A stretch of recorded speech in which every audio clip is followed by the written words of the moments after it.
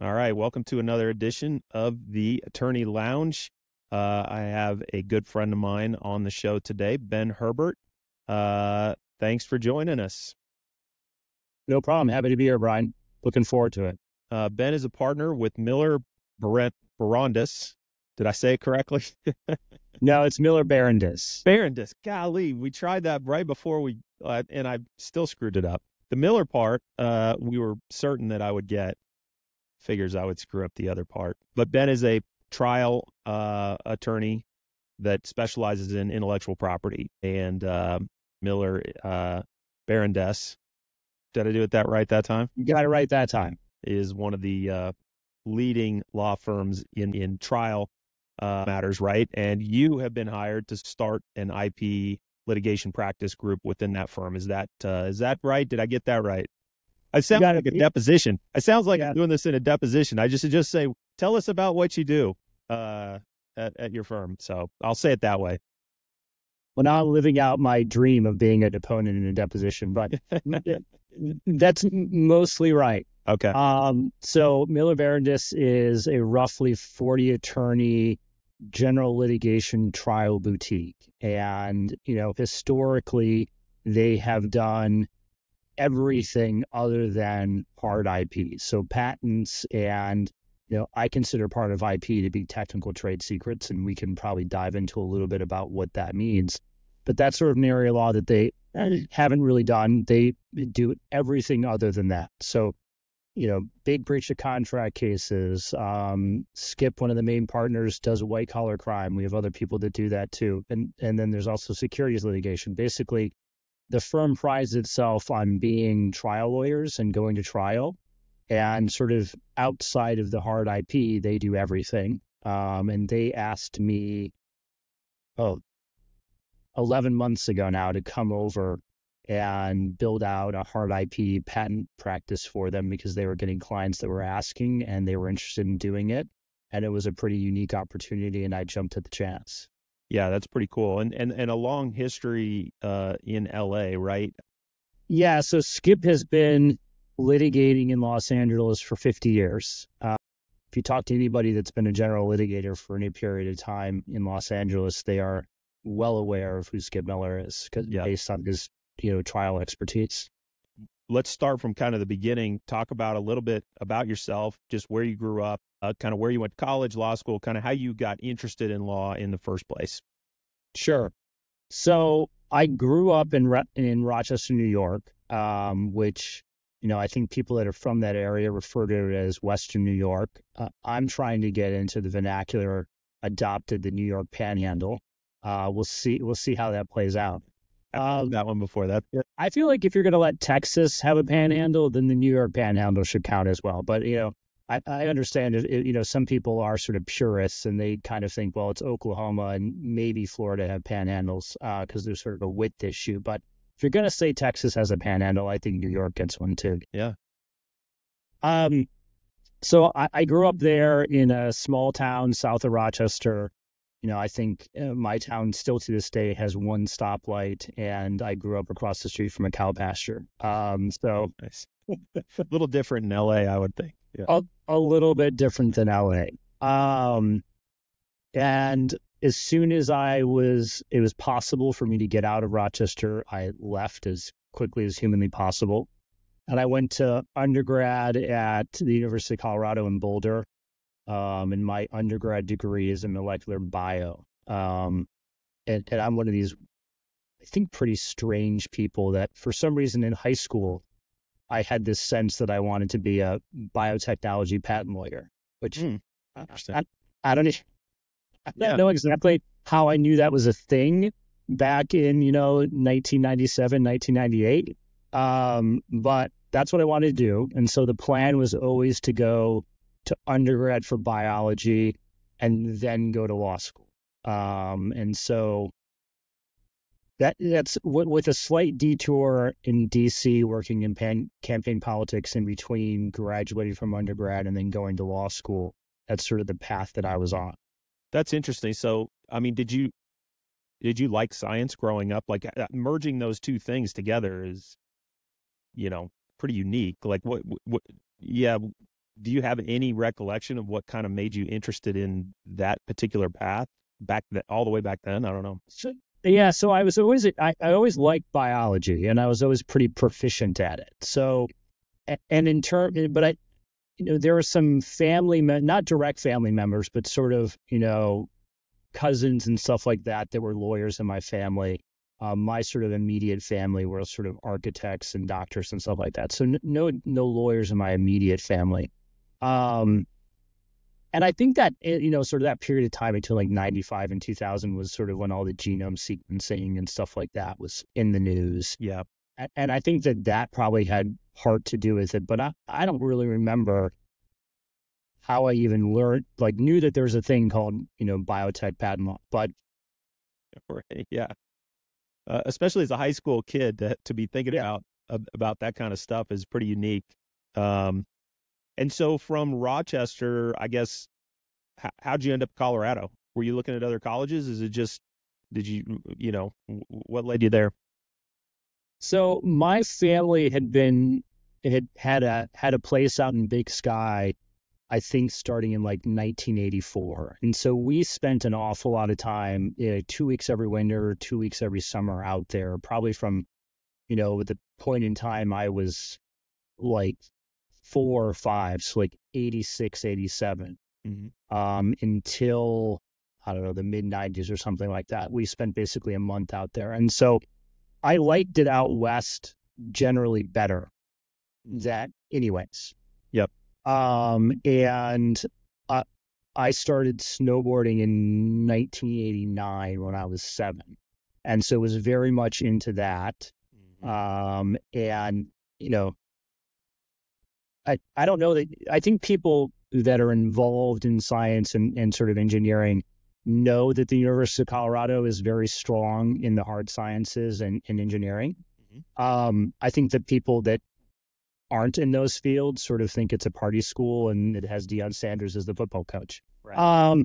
But it actually is a very good for hard sciences. And so and my brother was out at Colorado College down in Colorado Springs. So even though we were moving a long way away, there was at least a little bit of a connection to somebody. I mean, it's like 2 hours away from Boulder. So there's a little bit of connection. I could snowboard. I could go to a really good molecular bio program. And I mean, to be honest, the campus is beautiful. So it's not a bad place to spend 4 years of your life. Yeah, Colorado's awesome. There's a lot of kids from Phoenix that end up going to Colorado. Boulder's beautiful. It's got, kind of a thriving startup culture there. It's a really cool town. So very attractive place to go to school.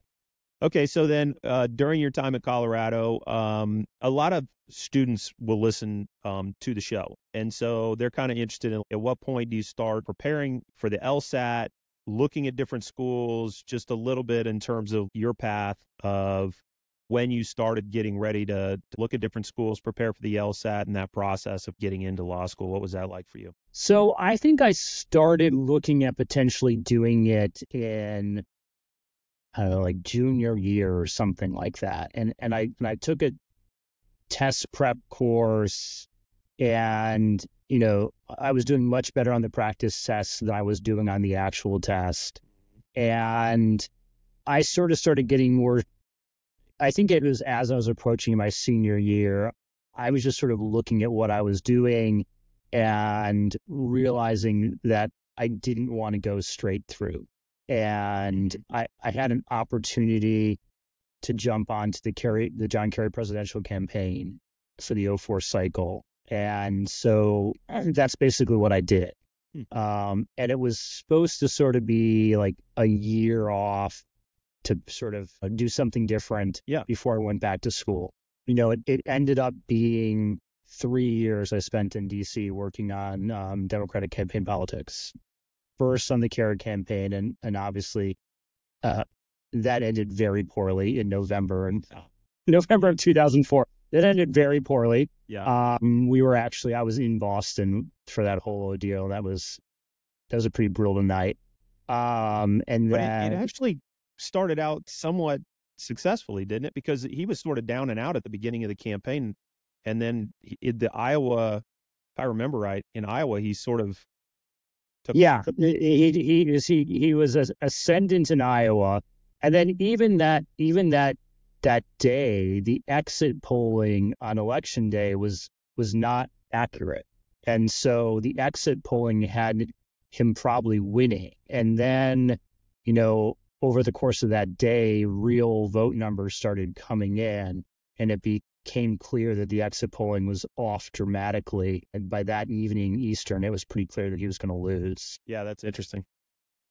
So it doesn't turn out well, but after the campaign's over, you stayed in DC to continue. What were you doing at that point?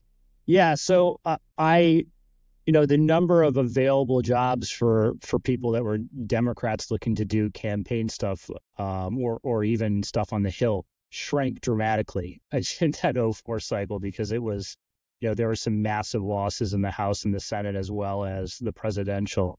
And some people that I knew from the Kerry campaign ended up going over to the Democratic Congressional Campaign Committee, the DCCC. And, for people that might not know, they're essentially the official arm of the Democratic Party that runs all the House races, or sort of manages all the House races, and sort of helps sort of coordinate with all the different candidates that are running for the House. And so I knew some people that were there, and I sort of worked out a thing with them, with the press people, that I would come on and basically do like an externship for, I don't know what we agreed to, like 3 months or something. And if it worked out, they'd bring me on and hire me full time. And that cycle, Rahm Emanuel was the chair of the DCCC. So I ended up working for him at the D-Trip for pretty much almost 2 years, or something like that. And that was an incredible experience, I'll say that. Yeah. And at that point, then, I assume you're still thinking about law school. How did you transition kind of from that into, starting the process for applying for law schools?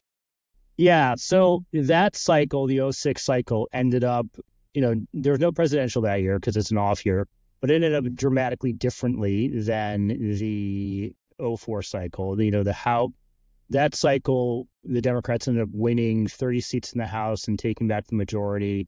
And they also won back the Senate majority, I'm almost positive. And at some point when we were getting close to election day, or it must have been before that, because I retook the LSAT. And I think at a certain point I realized it's been, 2, almost 3 years. If I don't go back to school now, I'm going to probably never do it. And it was always sort of, this was supposed to be a transition and take a little bit of time off before going back, so I better just go and do it. And if I go to law school and I hate it, I can always come back to DC and work in campaign politics again, because, well over half of the people that work in DC on campaigns have law degrees. So, I always figured it's not like if I go and hate it, I can always come back and do this and I'll be sort of no worse for the wear. And if I go and I like it, I'll do the law. Mm-hmm.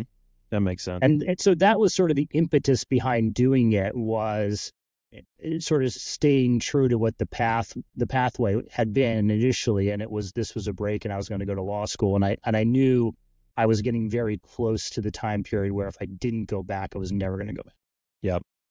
And so ASU, you're in DC. How do you end up? I mean, at this point, you have no connection to Phoenix, right? I mean, so how do you end up at ASU Law? I had no connection to Phoenix. I had never been to Phoenix before. I think I interviewed, or I went to the school to just visit, basically. That was the first time I'd ever been there. Mm-hmm. They, at that point in time, they still do to this day, they have a very good intellectual property program at ASU. And they have a lot more coursework than a lot of other law schools that are even known for it. I think ASU still has, more classes on those subjects. And so that was still something I was very much interested in. I again, don't take the LSAT very well. So I really took it. I was scoring like 10 points lower than I would do on the practice exams. And the company I I did the practice exams with, it wasn't sort of like this take-home thing. No, it was you go to a conference room in a hotel and you sit down with a bunch of people in a big room and you do it like you're really doing an LSAT. So, but for whatever reason, whenever in the practice, mentally, I still must have realized it was practice. And then at the real thing, I just never did as well. So ASU ended up, I think, being the best school I got into. And back in the day, I went there 07 to 2010. Or 2010, sorry. And so back in the day, they were like, I think 50th in the country or something like that. And so it was the best school that I got into. I barely got into it. Hey, I barely got into KU, and so I don't know what our ranking was, but yeah, no, I'm familiar with that. So yeah, I hear you. But it's about what you do after that, and obviously you did well because you ended up with a clerkship, federal district court, which is not easy to get. So I guess what was your experience like at ASU, and what was that transition like into the federal clerkship? Yeah, so I ended up doing very well at ASU. So there was always the possibility of potentially getting a clerkship. And it was something that I was interested in doing. And there was a new dean at the school, I think came on my second year, Dean Paul Berman, who's no longer there. But he was very interested in trying to expand the profile of the school. And as part of doing that, he wanted to get people getting more clerkships, especially more clerkships outside of the state of Arizona. So the school was really supportive of me applying to clerkships all over. And they even foot the bill to have me fly to go do interviews and stay at a hotel, do interview and come back. So I summered my second year of law school at Kirkland and Ellis out in Los Angeles. And I met a couple of partners there who had relationships with Judge O'Malley, who at that point in time was on the Northern District of Ohio Federal District Court up in Cleveland. And there was scuttlebutt around that point in time that she was on a short list to get nominated for the Federal Circuit Court of Appeals, which, for your listeners that are not patent dorks like you and I kind of are, that's basically the court that all appeals about patents go to, and sort of they're the final say on probably 99% of patent appeals the Supreme Court doesn't take. And so, for all intents and purposes, the Federal Circuit's basically the Supreme Court for patents in the country. Yep. And so that was really interesting because at that point I still wanted to do patent law. And I ended up getting an interview. My letter of recommendation, I had a letter of recommendation from Rahm Emanuel, who at that point he had left Congress and was the White House chief of staff for Obama. It's pretty good. That's a pretty good reference, I would say. It was. And I'll never forget, I went and met with Judge O'Malley, and we had a good interview. And then I flew home that night, and the next morning I was in Phoenix. I get this call from, a Cleveland area code at 6:30 in the morning, Phoenix time. And I'm like, what is this?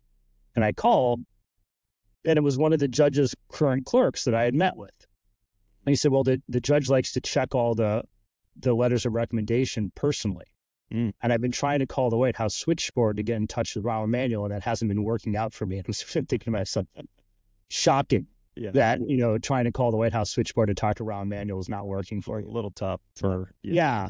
Hey, is Rahm there? Can I, got a quick question for him. Yeah. So I basically said, okay, let me try and see what I can do. And I called a bunch of people that I worked with the DCCC, became Obama campaign people, and then became, when he won, Obama White House staffers.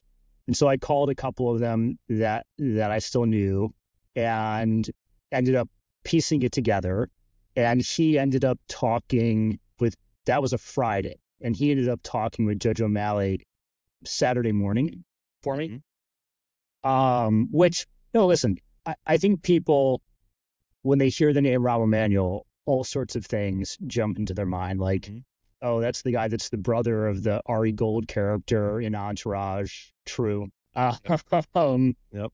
And, he has a certain reputation. But I think if you talk to people that worked with him for any extended period of time, there's a tremendous amount of loyalty that those people have for him.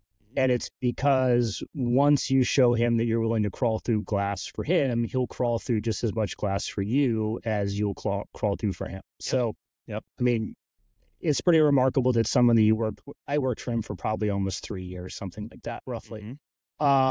The fact that someone like that, when he's White House chief of staff, will get on the phone and talk to a federal judge about potentially you going clerking for us says a lot about a person. Yeah, that's awesome. And it obviously, he obviously said some nice things about you because it worked out. He didn't kill your chances. And it's a testament to the the power of internships and just, building your connections early in your career as you're sort of working your way up. That came back obviously and was extremely helpful. So you ended up at the federal circuit. Yep. So I ended up getting the job, and sort of an express stipulation of it was, I might get nominated. If I get nominated, are you going to be willing to move to DC? And I was. So I ended up living in Cleveland for 6 or 7 months, clerking for her on the Northern District of Ohio. And then she got confirmed, I think, in November or December or something like that. And we ended up moving to DC in like January, I think, something like that. So that would have been like January of 2011, I think, something like that. And so I ended up doing 6 months at district court and 18 months at the federal circuit for Judge O'Malley's sort of first year and a half on the court. That's awesome. Yeah, I mean, what an amazing experience. I mean, it's, clerking out of law school is reserved for some of the most prolific students. I was not, those opportunities were not available to a student like me. But an amazing experience. I'm sure you saw some amazing things in your time, working on at that court. Yeah, immensely. I think if what you want to be doing in your career is litigating, I think there's nothing better that you can do. And I'd say specifically if what you really want to be doing is litigating, you should really be aiming to try and do a district court clerkship. Mm-hmm. I think there's so much about discovery and how things work in a trial court that you just don't learn in law school. And I think, listen, I'm not bashing on law school. I think a lot of it you can't really teach. Mm-hmm. And it's a great way to get those skills before you jump into a big firm. And I think most people that do clerkships will come in sort of ahead of their peers on those aspects of the practice of law, which is always a good thing. Yep.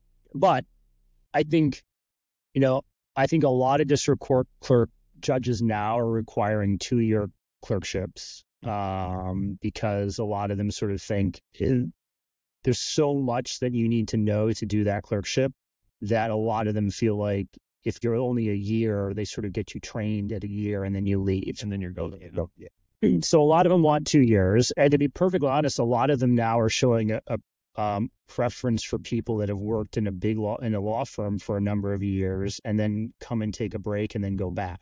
Oh, interesting. So what I would say is, I think there are opportunities for people, that aren't necessarily the top 10% of their class if they still end up going to a solid law firm and do really well there and want to do it.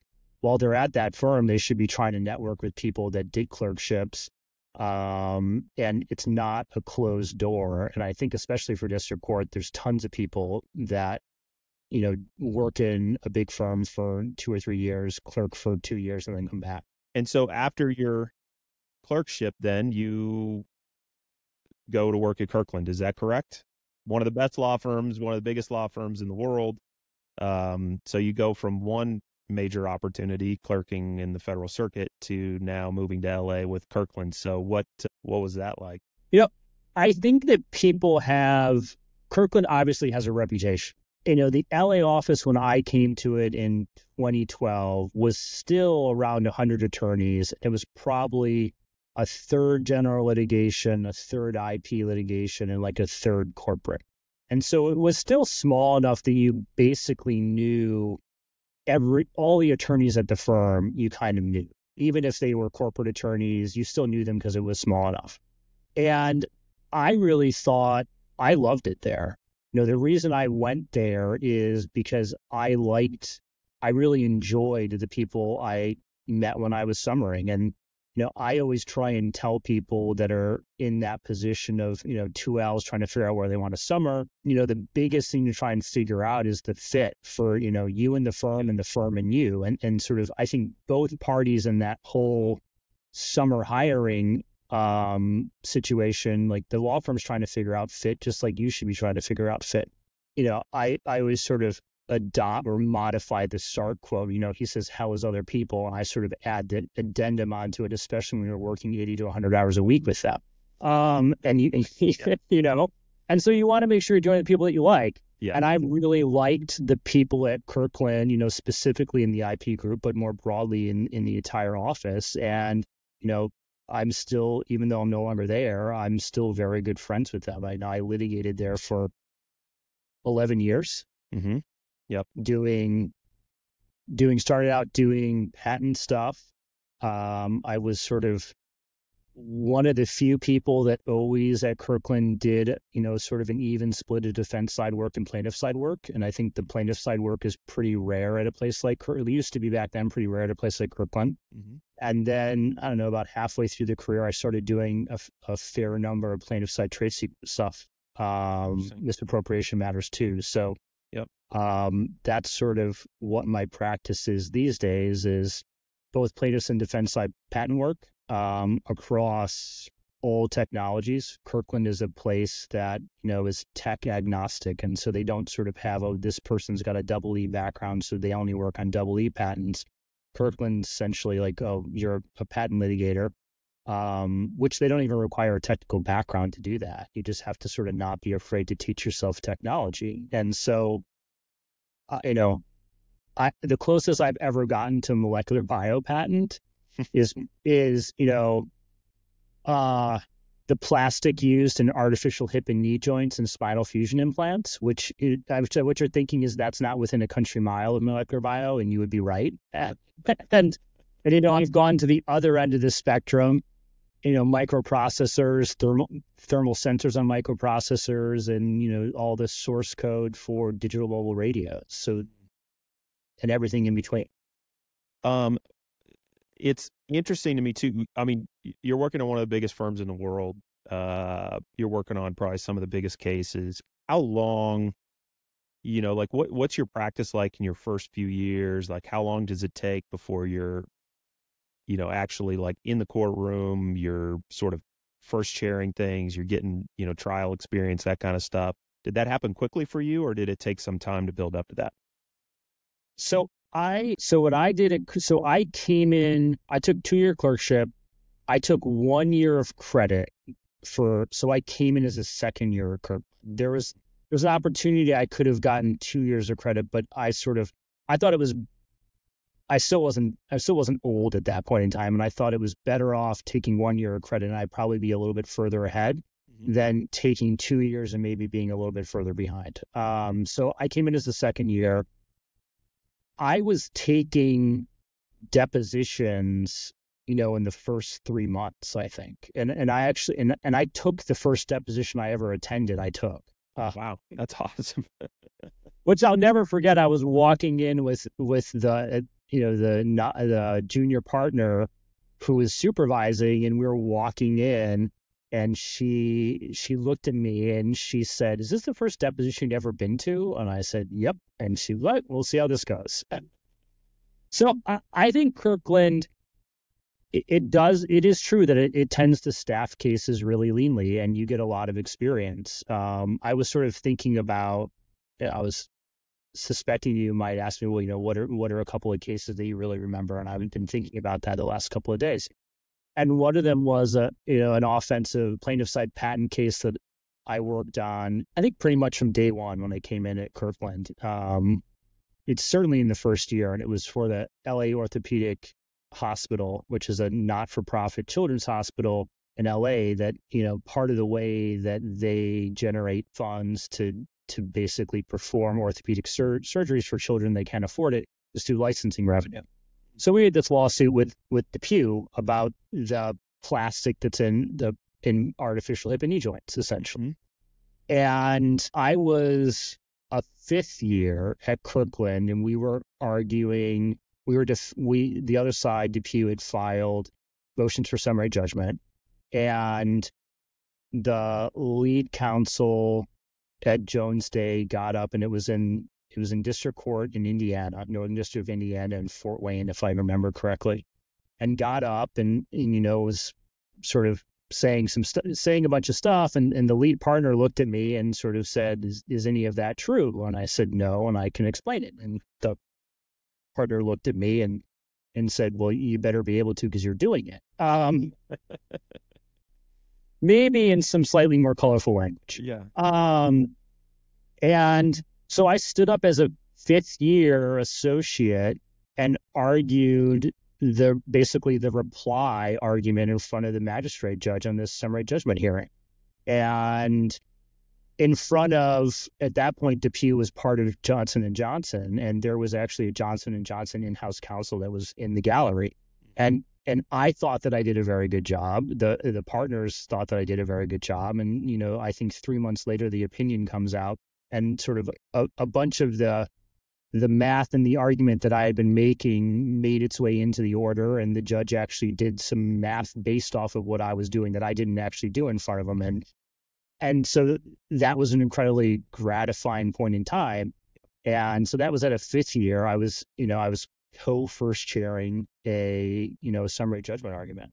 Yeah, I think there's sometimes people think, that, you don't get as much experience if you're at a bigger firm, and you're going to have to be, you'll be stuck in an office doing, research and writing, and you're not getting practical experience. And I think it just kind of varies on the firm and the type of practice you're in. And I think it's kind of all over the board. And doing your research, like you said, to find out whether it's a good fit for you, I think is what's most important, because I think that assumption is not always accurate. I think that's right.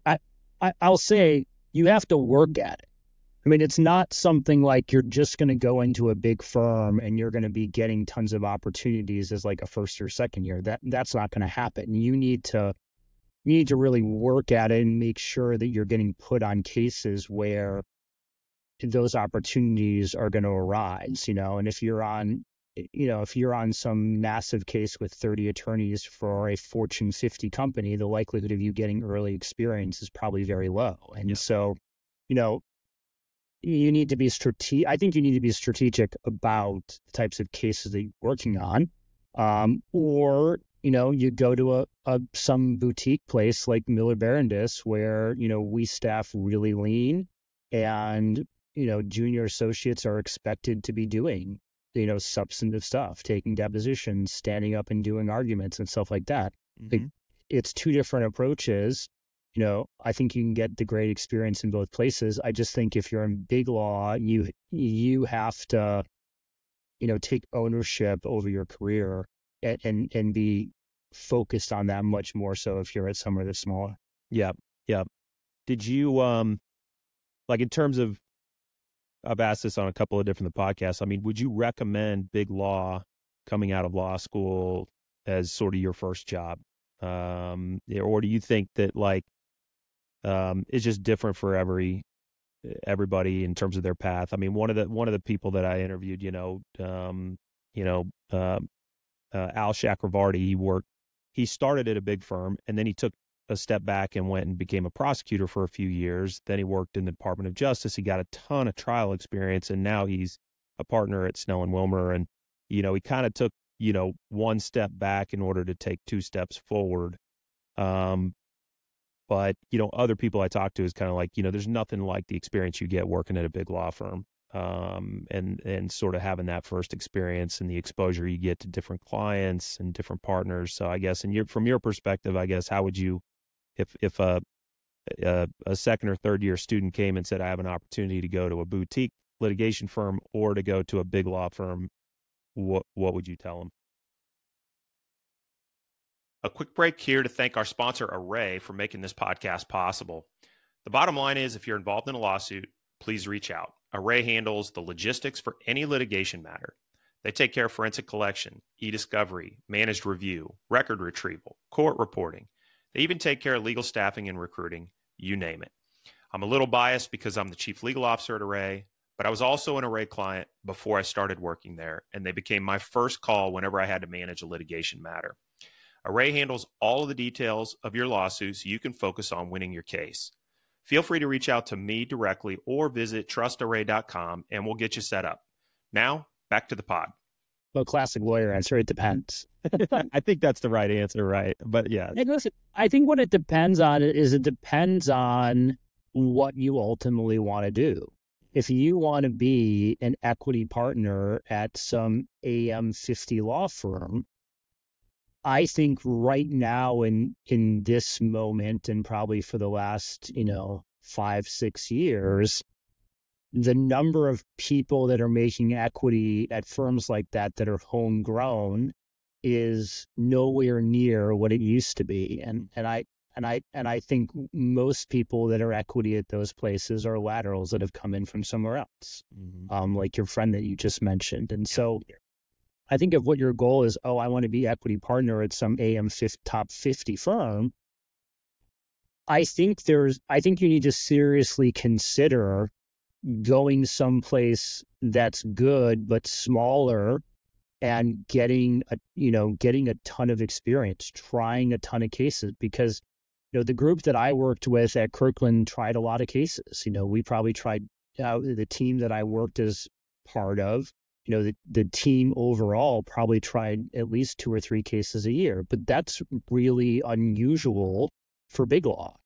And, that skill set of being a trial lawyer, you really only get from trying cases, and it's incredibly valuable. And so if you go to someplace smaller and you get a ton of trial experience, and it's also a lot easier to do client development and maybe get a little bit of a portable book, I think that's probably an easier path to getting equity at somewhere like that now in litigation than the homegrown route. Yeah. And so I think if the answer is, well, I just want to go there, I don't really want to be an equity partner. I want to go, and I'm fine sort of being of counsel for my career at the top, like topping out at of counsel or sort of whatever they call their non-equity tier, and that's fine with me. I think all things being equal, probably going to some big law place is fine, because you'll at the end of the day, you'll probably get compensated more over the course of your career by doing that, if you don't want to get equity. But, just from sort of looking around at the market right now and having a lot of friends that are in the market and sort of seeing what's going on, I think the chances are better of you getting equity at a place, a top 50 AM firm, from lateraling in with having been somewhere smaller and having a ton of experience. Yeah, that's interesting. Yeah. And kind of the evolving sort of landscape of the big law sort of culture. And, a lot of people like back in the day, right? A lot of people, they'd go work at like IBM right out of college, and they'd spend 30 or 40 years and never leave. And there's a lot more movement. Well, I'm going to transition too, because we've been talking for a bit here, and I really want to get to this because an incredibly unique experience that you had in terms of litigation financing. So tell our listeners kind of what that is. What is litigation financing, and what was your experience like there? And just kind of like, in a very simplistic way, kind of explain how that works and kind of the development of that kind of industry in the legal field. Sure. So I worked at Kirkland from roughly August, September 2012 until the end of December 2020. And then I transitioned and I went to go work at the Law Finance Group. And they're based just outside of San Francisco in Mill Valley. And they're technically the oldest litigation funder that's based in the United States. But traditionally, they've done litigation funding on appeal, so only after you have a judgment. And so they're not sort of in what people think of as the traditional lit funding world. They're not as well known as some of the other big players, although that's starting to change. And so I guess what's litigation funding? So I think everyone's sort of familiar with contingency fee plaintiff cases and kind of has a sense of what that is. And that's, plaintiff comes to a law firm, says, I got this great case, but I can't pay for it. And the law firm essentially says, okay, got it. Let us take a look at it. If we think it's a good case, we'll basically do the case, for free. And I'll put an asterisk next to that because there's sort of different levels of contingency. There's, complete contingency where the client pays nothing. And so the law firm is footing the bill for all costs and all legal fees. Mm-hmm. And then there's sort of only fees contingency. So then the client will pay for costs. So that's sort of everyone I think is very familiar with what that is. Yeah. Litigation funding is a third party comes in and pays a portion of the legal fees and the costs in exchange for an agreed upon return on the money that they've spent if the case is successful. So it works like contingency in the same thing, because contingency fee, if the case is unsuccessful, the lawyers don't get paid. And that's the same thing with litigation funding. It's referred to as it's non-recourse litigation funding. And so how it works generally is the litigation funder will pay usually all of the costs, or like the maximum of what they will pay if the client wants it is all of the costs associated with the litigation. And they'll pay somewhere between 50 and 70% of the legal fees. And whatever that delta is between 100%, the law firm that's litigating the case has to take on contingency. And so, it's a way of enabling plaintiffs to move forward with a broader selection of law firms, because there's a lot of law firms that just don't do contingency fee work for whatever reason. Mm-hmm. And a lot of big law firms that don't do contingency fee work. And so for a lot of plaintiffs, if they have a meritorious case but for whatever reason can't afford to litigate the case, they have a subset of law firms that they can choose from if they have to do pure contingency fee.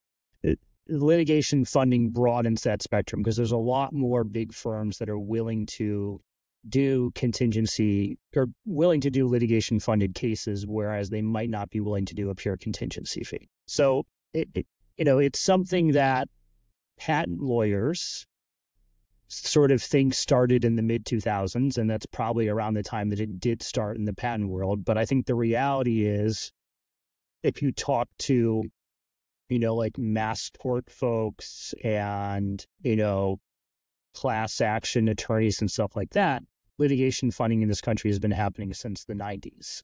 It just, I think, was not as well known. Mm-hmm. And it's more prevalent, and it's been going on in Australia for forever, basically, like a very long time. Oh, interesting.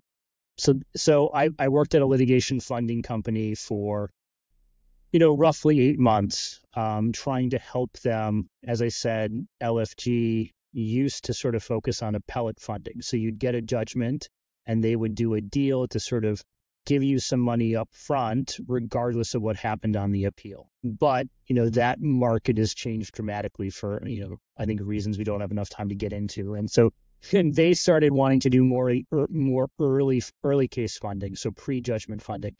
And they asked me to sort of come in and help them build out a portfolio of those types of cases across, all types of litigation, not just IP litigation. And then certainly I helped them do IP stuff too, because that's what my background was. But I was sort of helping them, find cases and find potential investments across everything. It's an interesting sort of segment of the law that not a lot of people think about. Were you assessing cases, providing like sort of an assessment of whether like this is a good case to invest in? There's a lot of math involved, right? So the percentage chance of return on investment and what that investment's going to be, and I mean, there's a lot of math, and so yeah. I was helping, find potential cases Then when the case comes in the door, I was helping doing diligence on those cases to figure out whether they're good cases. And I, there is a common misconception that litigation funding is a bad thing because it's basically proliferating unmeritorious, frivolous cases. The reality is that if you have any understanding of how the model works, which is if you lose, you don't get paid, and you lose everything that you've invested, it quickly becomes apparent that that can't possibly be the funding model, because if all you're doing is funding frivolous cases, you will lose all your money very quickly. And the reality is, when a litigation funding company is looking at cases, like let's say they look at 100 cases in a year, it's many more than that, but let's just keep round numbers.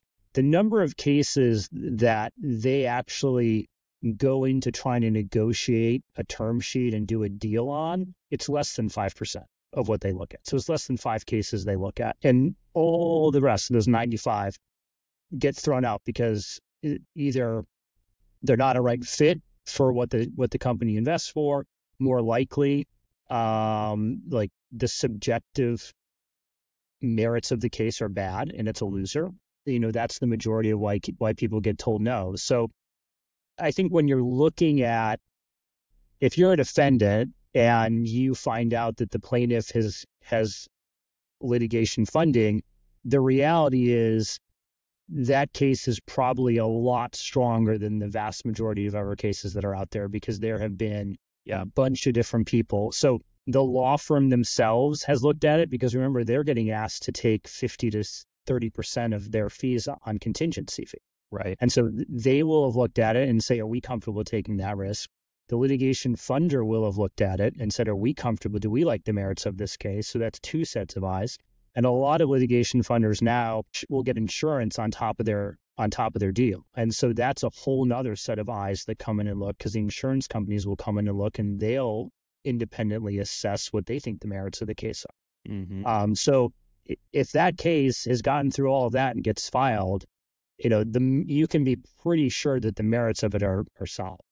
Yeah, I mean, there's so much diligence being done by, a lot of really intelligent people from a substantive legal standpoint, from a financial, ROI standpoint, that by the time you get through the gauntlet of diligence required to sort of complete that process, it does, build a lot of credibility around the substance of the merits of the case. Yeah. And I think the other thing that's important to note that's sort of been a trend over the last couple of years is, I think people think, oh, it's just listen, I started off by saying, the best way to conceptualize what litigation funding is to come at it from, well, I know what contingency fee litigation is, so let's talk about how it's similar to that. I think most people, when they think of contingency fee litigants, plaintiffs, they think of people that, don't have a lot of money. The shift, and that's mostly true, or, they don't have enough money to litigate the cost of that case, which can be massive.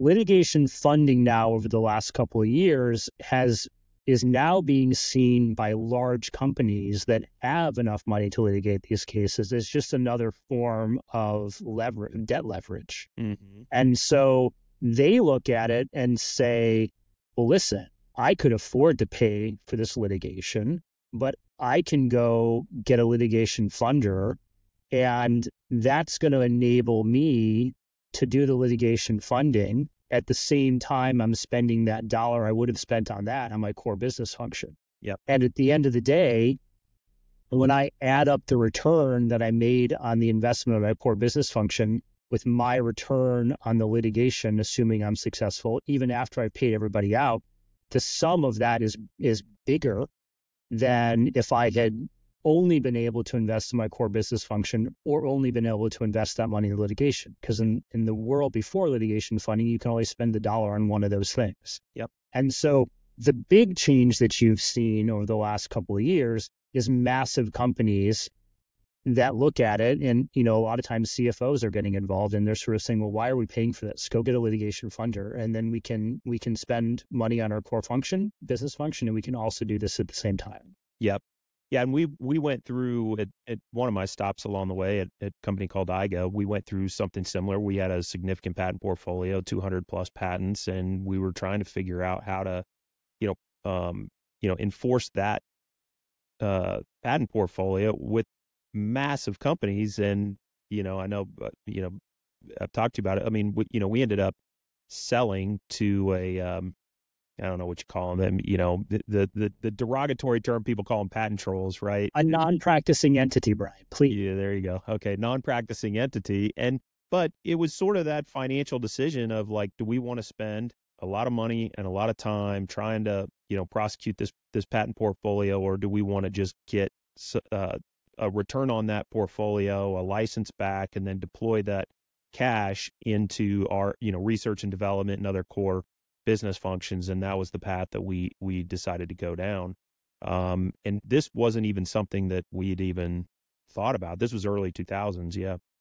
Yeah. And I think that's right. And now it's basically someone that's in the place that you are in, which is essentially you have a massive patent portfolio and we want to try and figure out how we can monetize it. Mm-hmm. Back in the day, it kind of used to be, well, go and start an enforcement campaign or a letter writing campaign to try and get royalty licenses in place. But if you're going to do that, you're probably going to end up involved in a litigation or, reach out to a patent broker and sell the portfolio and get a license back. That was kind of the two different ways. And, now with litigation funding, and there's some, pretty interesting insurance products out there too that you can employ that essentially give you, a couple of other options to try and monetize that patent portfolio.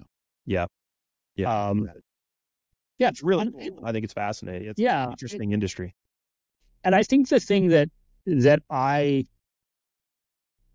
liked about it the most is it definitely changed how I view litigation. I think most attorneys, they don't view a litigation that they're working on as essentially like an asset that they're trying to get ROI for their client on, basically.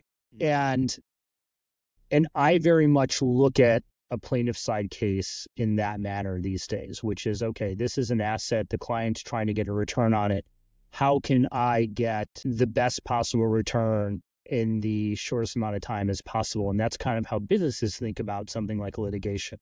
And I think that change of perspective has been incredibly helpful. And I think it applies to when you're defending a case too, which is, this is a liability. It's a sort of the flip. It's this liability. How can I decrease the risk of it as much as possible, as quickly as possible? Yep. Yeah. Yeah. And I think that's been helpful. Yeah. The business side of law, I guess, is a topic we could talk about for, a long time, but it is interesting. So with the little bit of time we have left, we're kind of running up on the hour mark here. Talk a little bit about what you're doing today and what your practice is like. And, if you want to expand on any of the cases that you're working on today, if you can, kind of what's your practice like today?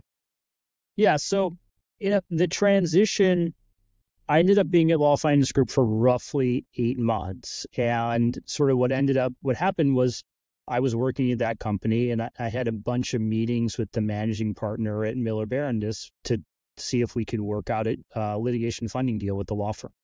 And Jim and I had a handful of meetings at the last meeting, he said, we've been trying to find somebody to build a hard IP practice for us at our firm for, about a year. And we haven't really found anybody that we like. And I really like you. Do you want to come do it? Mm-hmm. That's flattering. And yeah, no, it was. And I thought, I thought about it for a little bit and met with people at the firm and liked the people at the firm and sort of talked about some of the numbers and what they were envisioning and sort of what the situation was going to be. And it quickly became something I couldn't really say no to. And because, listen, the number of times in the law firm world, the legal practice world, where somebody comes to you with a very well-known and established platform like Miller Barondis is. I mean, a lot of your listeners aren't in Los Angeles or California, but to the listeners that are and the ones that practice in commercial litigation, like they all know who Miller Barondis is and they all know that they have an incredible reputation for trial work. And so to be able to come into a platform like that and be told, we want you to build a patent and sort of technical trade secrets, and which are essentially, trade secrets that you could go get a patent on if you wanted to, probably. It's for an actual device or a piece of technology or a source code, but for whatever reason you decided to keep it as a trade secret. Those are the types of things that I work on in addition to patents. We want you to focus on building a practice group that does that and building a business that does that.